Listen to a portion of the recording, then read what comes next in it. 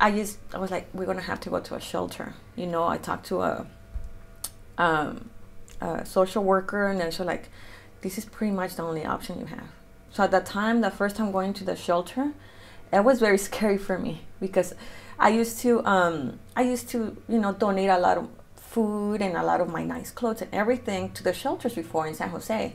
So for me, it was like, oh, you know, they don't have a place to live, you know, kind of thing. But now myself going into a shelter, it's not that I feel like, oh, I was too good to be in a shelter, but I was like, oh my God, you know, like I never thought I would be in this position. And with my son, he's so little. And so we went to a shelter, and then I noticed my son had like kind of regression on his social skills.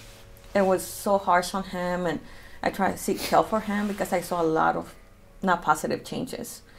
I would cry myself to sleep all the time. I cry myself all the time, and I felt so ashamed. You know, it's the worst feeling ever. And then on top of that, around the time we got into a really bad car accident, we were at the shelter, and then we thought, oh, well, let's go see the 4th of July fireworks. I was like, oh, I want to take a nap. But so like, you know, this is going to be my son's first actual 4th of July. So we went to the ones under, it's by a bridge. I think it's a Foster City. So on the way back, we got rear-ended at 75 miles per hour. But my car is a Jeep. So the car kind of went underneath, so it didn't cause a lot of damage, but it caused damage on me. Like I felt the impact like on my neck, but I was so shaken up. So we pulled over, we exchanged information, and the next day I felt really sore. A week later, I was unable to walk. So I was not able to keep working and saving money while we were in the shelter. Oh, boy. So it was even worse because I couldn't walk. And then by the time I applied for disability, and then if I got approved, I didn't know what was going to happen. That was lost income. So that was money I could not have saved. So we were in the shelter. When you're in the shelter, you have all these kind of duties you have to do, or have excuse to not do those duties, and then like come up with a plan to save money. I was like, I don't have a plan. I can't even walk. I can't even walk. My partner has slip disc, and with this accident can't even move either. So so I was like, we just have to follow the doctor's notes and directions. And I couldn't even, it was hard to breastfeed my son. He was barely walking. So I was like, oh, I can't even move. Thankfully, my mom took my son a few days so I could recover. But then it was hard. I couldn't work for maybe a couple months. And then by the time disability kicked in, and then, oh, we can't, you know, backdated so long. And it was a lot of political, issues. So it was our time to leave the shelter. And we didn't have enough money to save or anything. So I was like, what? We only have a few money and a little bit of money. And then with this little money, either we can rent another room, try to rent another room for a month and see where that leads us. Or I was like, we can try to get an RV or something to get a roof over our heads.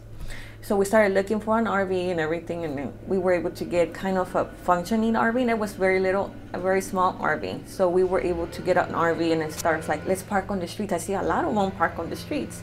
You know, I'm always trying to be very positive, and this is gonna work out fine. We'll live on an RV for a year, and then puts us back on our feet. And you know, I had all of these good things. So like in a year, we're going to be fine. But then my partner started getting sick. So he was working for FedEx as a driver for FedEx. And then he started getting sick. He had started getting like a boil in the back, on his back. And it would just drain and drain, and sometimes not drain. I had to help him like drain it, and ER, back to the hospital. You can't go to work. And then living on an RV is not easy because sometimes you don't have the water. So sometimes he can't take showers. And then I was like, so he kept trying to do as much as he could. And then I was like, oh, what are we going to do? And then at the time I was working in an office, and then I started doing Uber Eats as a second job. And I was like, you know what? I'm only a few classes away from getting my AA degree. I'm going back to school. That way I can just push it. So I was enrolling in school. So I didn't have a laptop, and I didn't have internet either. So sometimes my sister's taking classes online. She would let me borrow her laptop. And then one of his friends sometimes let us borrow their laptop or their Wi-Fi.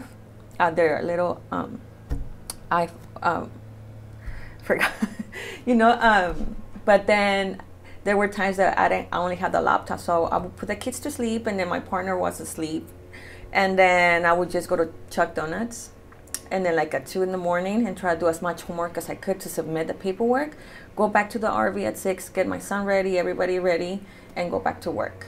And so I was doing that, and honestly, there were days I would just wanted to cry because I was so tired.